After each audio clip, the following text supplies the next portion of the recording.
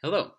In this lesson, we're going to be looking at solving some ordinary differential equations in MATLAB, specifically a class known as initial value problems.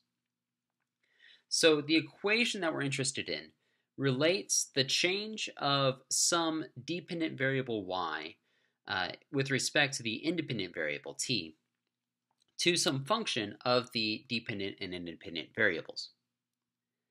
Now, a simple example of this is some population dynamics, which will be y prime of t, so this dy dt, is going to be defined by some constant, which is our population growth rate, times our current population. And in order to make this a little more realistic, we're going to add in a population limit, which is done through 1 minus y over y max, where y max is just that population bound that we're trying to set. So this is the function that we're interested in simulating. Well, the first step is actually writing this as a MATLAB function.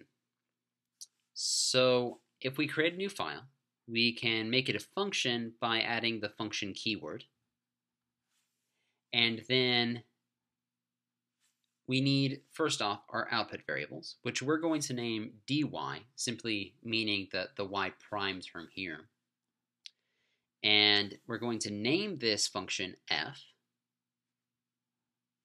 And it needs to be a function of both the independent and dependent variables. This is just a requirement by MATLAB so that MATLAB knows what's going on. So first always comes the independent variable t, followed by the dependent variable y.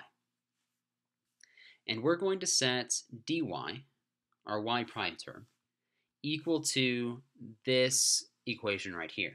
But we can't just put in k and y max, we need to actually supply it with some numbers. So we're going to call this 0.1. We're going to say that that's our population growth rate. Multiply that by our population, and then add in this logistic term, which is going to be 1 minus y over, we'll set our maximum population to 1,000. And then we want to suppress this because we don't want to see dy every time that the function evaluates. And then we end our function, and this becomes our nice little function f. So you'll save this as f.m so that MATLAB can find it. And then once we have this, we want to actually plug it into the ODE solver. So the way that we call the ODE solver is just ODE 45. There are actually a number of different types of these, but we'll use ODE 45. It's the most common and one of the fastest. The first argument is the function name, and we just said that that was f. So this just tells MATLAB which function it actually needs to use. The next is the range of time over which we want MATLAB to integrate. So we're just going to start at 0, makes sense, and then we'll go to 200. So for instance, this might be just from the starting point to 200 years later. And we're going to set our initial population to 1. Now, if you execute this command right here, MATLAB will automatically plot the result for you, the time versus population plot. And it should be a nice logistic plot where it starts off exponential and then kind of reaches some upper bound.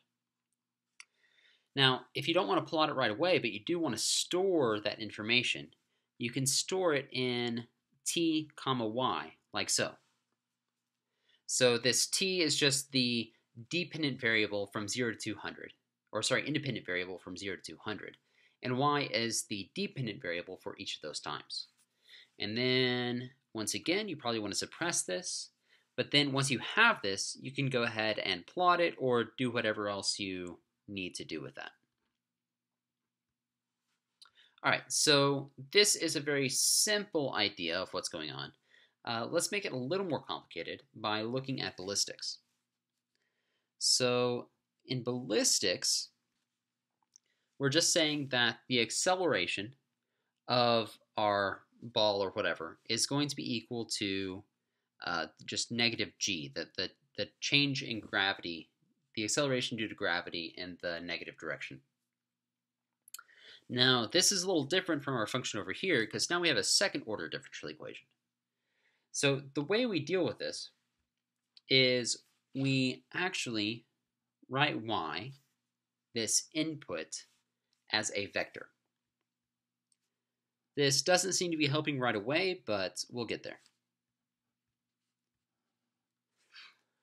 So our input variable will now have two values, y1 and y2, which means that our output function also needs to have two values. So we can call this dy, and we'll say that this is y1 prime and y2 prime.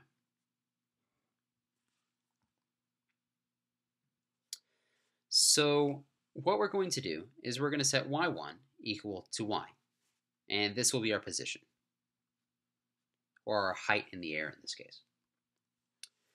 And we're going to set y2 equal to y prime, or our velocity. So looking at this, if dy of 1 is going to be y1 prime, well, y1 prime is simply equal to y prime, or our velocity again.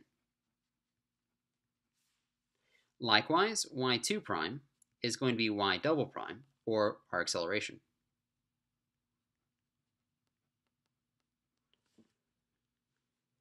Okay, so now we have all of this sorted out, and we have a way to actually get from this first order in two variables to a second order in just one variable. So now let's write what the function is actually going to look like.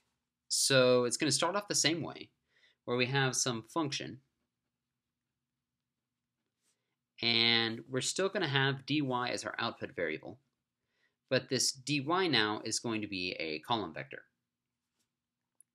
Likewise, we need a name, so f2 is going to be the name just to distinguish it from f, and this is going to be a function of our independent variable t and our dependent variable y, but once again, y is going to be a column vector. So in order to make sure that MATLAB actually spits out a column vector as the output, we need to initialize our dy as a column. So we'll do that using the zeros command. Then once we have that, we can actually start specifying what each of these needs to be. So we have two values, so we need to specify dy of 1 and dy of 2. So dy of 1 is going to be the velocity, it's this y prime. And we need to specify this in terms of our input variables, so the y1 and y2. Well, we see the velocity up here again, so dy of 1 is simply going to be equal to y of 2. dy of 2 is our acceleration, but this acceleration actually comes straight from the problem statement. So we can just plug in a negative 9.8, and we've found our acceleration. Then we need to end our function, and we will have our function f2 completed.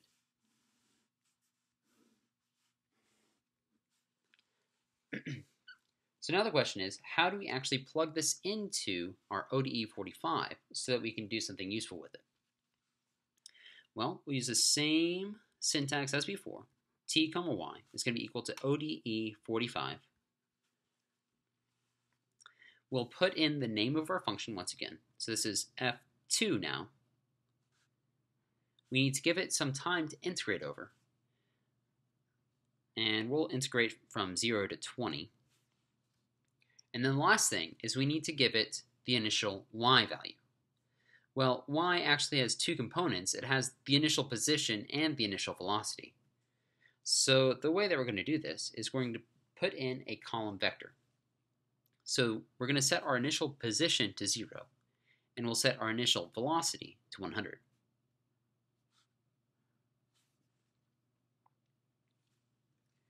Now, once you have this, it's going to spit out a 2 by some number by 2, basically a 2-column matrix here, or array here.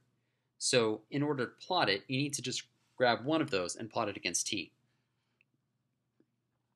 So if we plot t against position, that will end up being all of the first column of y. And this should give you a nice parabola. Okay, so that is a little bit of population dynamics and a little bit of ballistics. So let's do something a little more interesting. And what we'll do now is a linear oscillator.